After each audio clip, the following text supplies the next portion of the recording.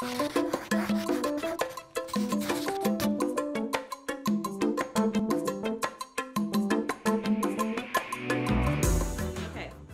Hi, and welcome to Essential Ingredients. I'm Justine Reichman, your host, founder of NextGenChef.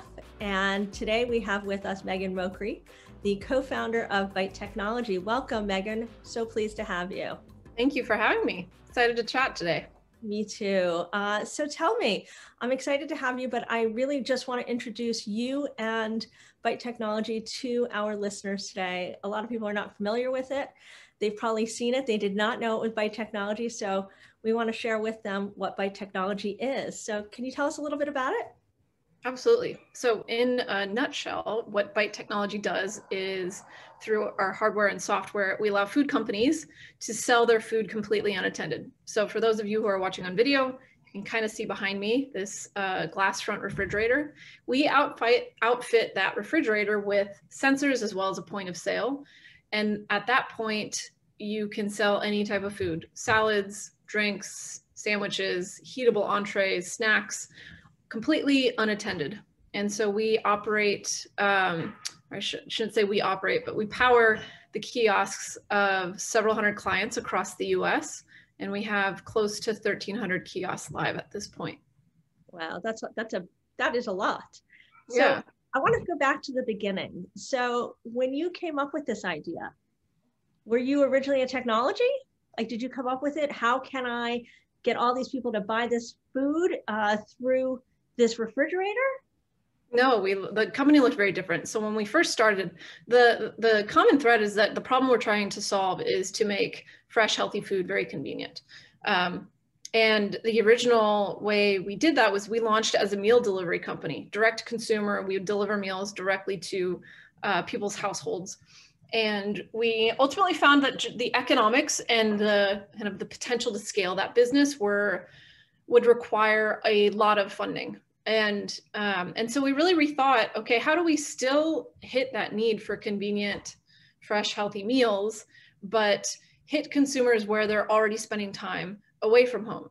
And so that was workplaces. And we pitched this concept to workplaces where we would basically go in and stock all these meals that would be available for sale. And then their employees could buy, breakfast sandwich or a salad and a juice or a snack at 3 p.m. And so the workplace got tremendous value, right? So generally workplaces want to have fresh, healthy food on site, but most of them can't afford to either cater and pay for the full cost of that food, or they're not large enough to have a cafeteria. So we stumbled upon this multi-billion-dollar market. But the second piece of that equation, of course, was we needed the technology to enable that to happen. And so that's really what started our path into becoming a technology company at our core. So when you first started this, were you actually making the food? We were in the very, very early days, because we had been operating a kitchen and doing meal delivery. And there were a few months where we operated both businesses in parallel. So we were still doing direct consumer meal delivery, and then we had a few of these kiosks and workplaces. And so initially, yes, we prepared all of the meals that would go into the kiosks, but ultimately pivoted away from that and more towards buying food wholesale to allow us to really focus on just getting out there, doing the operations, selling the service into more and more locations. Over the course of a couple of years, we scaled pretty quickly to over 500 locations in the Bay Area, and brought them beyond workplaces into hospitals, apartment buildings. When we were in San Quentin correctional facility for the employee population there. And so we really wanted to simplify our lives as much as possible. So that's why we didn't continue operating a kitchen. And we continued that kind of simplification where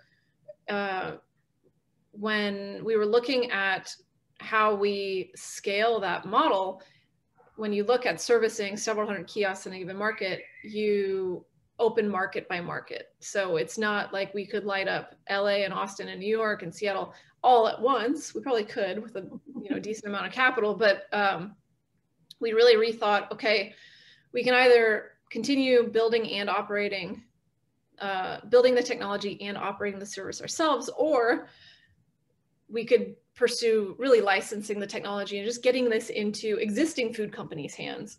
And so ultimately we ended up selling off that service side of the business in order for us to really focus in on the hardware and the software that we build.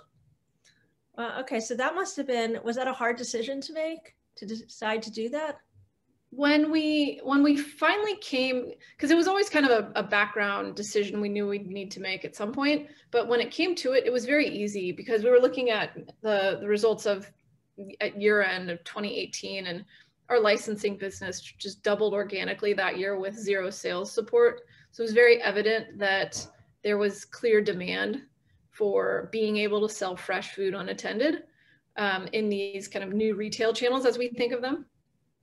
So at that point, it became a pretty easy decision. Yeah, so I'm just curious. So you decided to now focus on this retail division.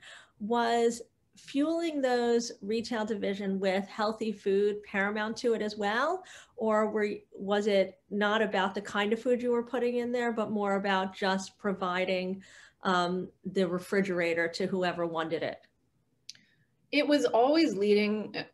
I think at the end of the day, when you compare to what the other options were in some of these locations, it was a vending machine. Right. It was, Lay's potato chips and Snickers bars. And so health was always number one for sure. But it was also creating a well-rounded set where somebody could get breakfast, lunch, dinner, or snacks in those in-between times. So we would sell everything in that range. Of course, salad, sandwiches, burritos, wraps, juices, kombuchas, hard-boiled eggs, breakfast burritos, breakfast sandwiches, the full breadth of kind of your on-the-go meal. It sounds all healthy though.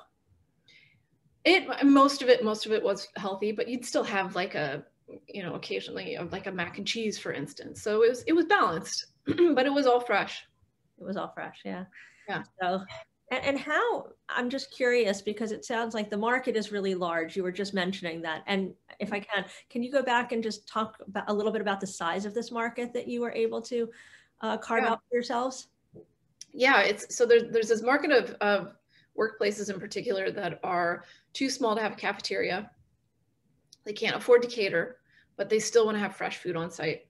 And typically the only if you've got like over 100, 150 people up to where you bump against having an actual cafeteria on site, vending operators will serve that segment, but it's still just vending packaged food. Right.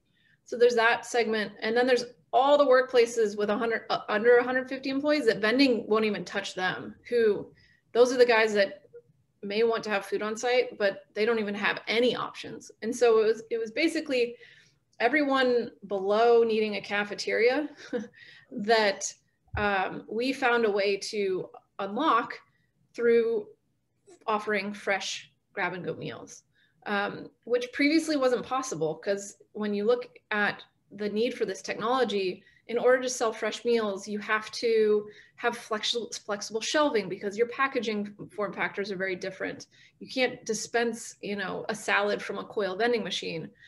You need the data because it's a highly perishable product. And so when you're going out and you're replenishing several hundred kiosks in an evening, you need to know what's in stock, what's about to expire, and what needs to be delivered, which is oftentimes not data that a vending operator would know. So there were a lot of pieces of this market that were just simply unlocked by this technology. And yes, we stumbled upon the market, certainly. The other piece that I'll mention though, is that even these smaller offices where, they would buy food, but not in enough volume to actually be profitable on food sales alone, there was a willingness to pay for the service. And so we would charge $500 a month just for the service, the coming out at a regularity of anywhere from 2 to 5 times a week, continuing to update the product selection, taking all the risk of any food that didn't sell that we would have to donate. And so that really made the economics in our favor there. I'm sorry, can you just explain that a little bit in greater detail for me? Are you talking about as Byte Technology for the kiosk, you would charge that? No, when we were operating the service ourselves, okay. The workplaces that were too that weren't generating enough food sales volume for it to be profitable, they were willing to pay a subscription fee. And when they paid a subscription for that service, then it became profitable, even though they were a very small location. Got it. Okay. I just wanted to differentiate because there's a couple moving parts here. Mm-hmm. So, because we had pre-Byte Technology and now we have Byte Technology. So for our listeners, I just want to make sure that we differentiate for everybody so we're all on the same page. So you've come a long way from doing the food delivery. Now you have Byte Technology. You have these kiosks in so many places. Did you say airports, co-working places, offices, hospitals, prisons, apartment buildings, buildings, and that's where you're at now. Where do you see yourself in the next 3 to 5 years expanding to? I still see this as a greenfield opportunity. These kiosks are intentionally very small footprint so that they can go anywhere without any build out. All you need is a plug. and so I see us going from the roughly 1,300 that we have today to 10,000 pretty easily. The desire for fresh, healthy, convenient food it's everywhere. It's not a bi-coastal phenomenon. It's everywhere, not only in the United States, but across the globe. And do you think COVID has positively impacted you or negatively impacted you in any way towards your growth? Yes, both. Both. COVID on the negative, and we're coming out of this, workplaces closed over the last year. And so because so many of these kiosks were at workplaces, the transaction volume really dropped on that side of things. On the flip side, we really opened just entirely new segments that we were not pursuing. So we've been growing our relationship with HMS Host. They're deployed now at like 30 airports across the US, both in the terminals as well as in some American Airlines Admirals clubs. And then so workplaces will kind of, if we fast forward over the next 6 months, this is kind of our sweet spot as offices that are reopening are planning to reopen. And I think what's really fascinating is we're seeing a few buckets of what organizations are doing. Some are just going fully remote and seeing that it works, and they're continuing in that manner. 100% of employees will be remote. Then there's the opposite end of the spectrum where people are they're going to go back to work. Remote won't be an option. It'll be basically kind of going back to the usual norm of business. And then there's a number in the middle where it's this kind of blended workforce, some working remotely, many who have moved out of, away from their headquarters, and then some at the home office. And that's really where a new opportunity exists for Byte, is many of these locations that had cafeterias with reduced people on site, the cafeteria no longer makes sense. Right. And so they're using our fridges to basically distribute food around a building or floors of a building or a campus or whatnot. That makes a lot of sense. As things change. And what about schools? Are schools someplace that you are considering? Absolutely. Yeah, we are. I'd say our biggest foothold is within higher education, universities and community colleges, but we have a number in like K through 8 and high schools as well, serving both the faculty and the students in some cases. Yeah, because I can envision that being a great place to be. I remember when I was in school, I'd love to pull a healthy snack out instead of something that was totally. And you play, you're staying late for sports and you're starving and you don't have anything available. Yeah. Right. Because I remember they would have those little places where you could go after school to buy a snack, like a little stand. I never had anything I'd liked anyway. So the other thing that I would think that could be interesting is I know that on Saturdays okay, we're going to take a quick break for 2 seconds. Essential Ingredients is powered by NextGenChef. NextGenChef is a movement that supports food and beverage entrepreneurs around the world by fostering a sense of community and providing its members access to mentors and a wealth of resources and guidance. NextGenChef feeds members with the knowledge they need to build better for you food and beverage businesses so the world can have greater access to healthier food, comprehensive food education, and increased affordability. If you like what you hear on this podcast, continue the conversation or ask new questions on the NextGenChef app, available in the Apple Store and Google Play. Follow NextGenChef on Instagram, LinkedIn, and Facebook at NextGenChef. Join NextGenChef and let's change the future of the food industry together. Okay, so what I was thinking as we come back from our break, a lot of schools with the sports on Saturdays or even after school where they have their snack shacks. Yeah. And they have all these, I noticed that, I've gone, the pizza hole has their snack shacks, right, at the schools. They have a lot of unhealthy snacks. Oh yeah, it's brutal. Great option. The parents, they don't need to sit in the snack shack, frankly. They'd rather watch their kids from the bleachers doing the sports, right?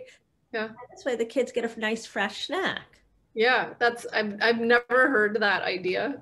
And we've been at this 6.5 years, so thank you. That's an interesting one. Okay. I'm not even a parent. Yeah.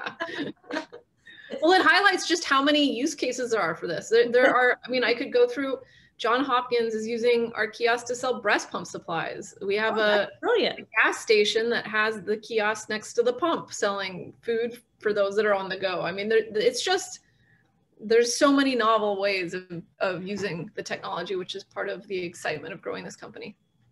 It sounds like there's a lot. And I'm sure, I mean, our listeners, some of them may know this and some of them don't, but your partner is your husband. Mm-hmm. So I'm sure that you guys brainstorm a lot together. Mm-hmm. Am I right here? So are there any fun ideas that you guys have come up with together since you guys are brainstorming for the future on places that we might see this, that you guys are investigating? Yeah, I think a lot of the focus right now is getting the word out, quite honestly, and thinking of creative ways to get the word out. We have a lot of small businesses on the platform, and they're learning how to use both the technology as well as kind of open this new revenue channel, which has its own, there's a certain way of selling a service into a location and then figuring out how you actually operate and replenish the fridges and how you manage that account, so to say. And so we're doing a lot more content through what we call Byte Academy, which is basically sharing all the learnings and know-how that we gained over the few years operating the business. But to go back to your question in terms of like some fun things that we've brainstormed, or I could say some directions that we're heading is thinking beyond a fridge format and into other formats like ambient and a freezer is one of the directions that we want to head.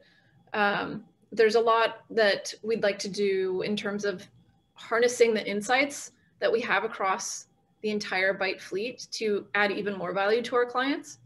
When you get over 1,000 kiosks, 2,000 kiosks, the more that come online and the more variety of locations you have, you can help inform the assortment and help with the sell-through of these operators that we're powering. So we're excited about that too.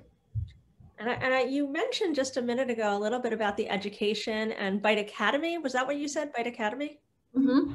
So can you talk a little bit more about that? We get a lot of founders and startups listening to these podcasts. And I'd love to be able to have you share some of the insights that you have for these founders as they're starting their own startups and they're going through some of these challenges. Maybe you can lend some of that information or insights for them. Oh my gosh. Yeah, there's so many. I've learned every lesson in the book. I'm sure of it. Actually, no, I'm sure. There's always more every day. That's one of the learnings, right? Is that just when you've got it figured out, you reach a new scale and you have to break things again and rebuild. And so it's a constant learning slope. And it's not just within your business, it's within fundraising and insurance and, you're managing your legal team and HR. It's everything. And I think that's part of the fun is that if you really have a thirst to learn and be challenged, there's no better way to do it than starting your own company. And I also think it's been my greatest source of personal and professional development, certainly, just far and away. And what's it like to start a business with your husband? It is, it works very well for us. We have Before we started Byte, we did some like little side projects. So we both had our day jobs, and then we'd work together on these little side projects. And that was kind of our first taste of working together, and we worked very well together. I think early on we figured out, just after talking to other married founders, is have clear swim lanes and clear ownership. It was kind of, we both agreed that I should step into the CEO role, and that he should run sales and our client success teams. And I respect that that's his domain, and he owns a lot of the decisions there, and he respects that I'm running the organization. I think the other piece is we have 3 young kids. So we have Isla, who's 7, Noah, who's 4, and Micah, who just turned 2 yesterday. And so they were all born during this journey, which adds another element to it. I think that having your co-founder as your husband with 3 young kids, there's just a natural empathy, where if one of us is up early on calls and the other person is just taking on packing lunches and getting everybody ready, and vice versa. So it's worked well. It sounds like it's a true partnership in all sense, in all areas. And I wonder how it would be. I wonder if all husband and wives would say that. Sure not, right? Sure not. You guys sound like you've got a well-oiled machine, and I don't know that everyone would say that. Well, it comes with its own bumps in the road, certainly. My gosh, when everything's that intertwined, it's inevitable. And there's challenges too. Like when in fundraising, there's certain investors that they just won't invest in husband and wife teams. Because they've probably been burned. How do you address that? How do you address you move on. you move on. It's a non-starter. Yes. It's a non-starter. Okay. Fair enough. I mean, there's some battles you just don't fight. It's just exactly right. I understand that. So to those founders out there listening, is there any advice that you want to leave them with, or give them? What advice would I give? It was funny, before we started this company, I was in business school and some entrepreneurship class, and a founder was talking to the class, and he said that whatever you choose to do, make sure you have a lot of passion and conviction for it, because you're going to be doing it for, on average, 7+ years. And I kind of thought to myself, yeah, right. 7 years sounds so long. And here it is, like 6.5 years in. And that's the data shows that the average exit takes about 7 years. So I think that is really important to have, you could call it passion, you could call it conviction, call it just a strong belief that this little baby company that you're working on should exist. And that's always what I come back to, because when you're at it year after year, there's times when you're just, you've been on what feels like a really steep uphill slope, pushing the boulder uphill, and you have to be able to come back to that. Do I still believe? Do I still think that this should exist in the world? And as long as that's a hell yeah, then I keep coming back. So I think I would say that. I have to agree. I mean, for any entrepreneur, you gotta, if you're in it and you're breathing it and you're doing it every day, you really gotta have a lot of love and affection for what you're doing, and drive. And passion for it, because otherwise I don't have another reason to get up in the morning to do it. Right. Yeah, absolutely. There's nothing. And reminding yourself to come back to that, because sometimes you have to just make the conscious choice to come back to that and just let it marinate again and recharge you, because it's like the shot of juice that keeps you going. But I think what you just said is accurate. It's a conscious choice. Being an entrepreneur is a choice. And having a vision and building a company and coming up with Byte Technology and deciding to take that leap of faith and build that business with your husband and say, this is what we're going to build. This is the impact we're going to have on the world. We're going to be able to make healthy food more accessible and fresh food more accessible. And this is the choice we're making, is just that, a choice. Absolutely. And I think it's a privilege too. Yeah. It's a privilege in my mind. It's a privilege. So And I don't think everyone has that drive and that privilege, that determination to be able to do it. That's why we've got people in the world that everybody, a variety of people that want to do different things. That's true. I mean, Totally. we need all of them. We need Right. everybody in the world. There's a reason everybody wants to do different things. That's why we all have to go after what we want to do. Yes, absolutely. Hallelujah. I truly believe that, right? In any event. So I have to ask, so if we were to ask your husband, and I ask everybody this, yeah, that has a business partner, a business, a life partner, etc., how would he describe you as his partner? Oh, that's a really good question. How would he describe me? He would describe, I guess he tells me this regularly, is that I'm very good at coming into a problem anywhere in the company and kind of slicing right to either the right questions to ask or the right way to get everybody in the same boat and rowing in the right direction we should be going in. And he would say that I am incredibly determined. And when I want something or I see something that needs to happen, I somehow figure out a way to make that happen, for better or worse sometimes. And since he's not here, how would you describe him? Oh man, Lee could sell, what's the saying? He could sell a ketchup popsicle to a lady in white gloves. Okay, I've never heard that one, but I do. Yeah. He really could. He's just he's a natural. His background is not in sales at all, but he's a natural salesperson. He has an incredible way of both kind of conveying information and then connecting with the person on the other line, and just like a fantastic sense of humor. Well, you two make a great team, and you've got so many places to take your company, it sounds like. And it only sounds like it's going to expand and grow leaps and bounds. And I can't wait to come back and talk to you in the next 6 months or a year and see where you guys are expanding and growing and going to.